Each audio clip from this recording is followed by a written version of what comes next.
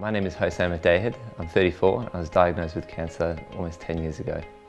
I'm a married father of 3. My children are 9 years of age, 4 and almost 2.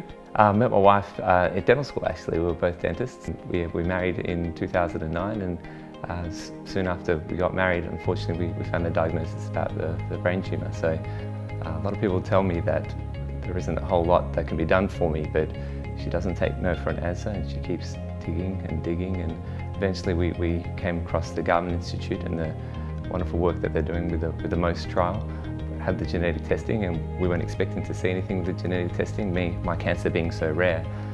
But very fortunate for me that they did find a mutation within my DNA that they could target with a drug that was already available. When we first thought the genetic testing, I was told there was nothing available. I wasn't able to look forward to all these things that I'm looking forward to now, so it's really made a huge difference to my life. I'm very grateful for the donors for supporting the medical research. It's made a huge impact to my life and to the well-being of my whole family.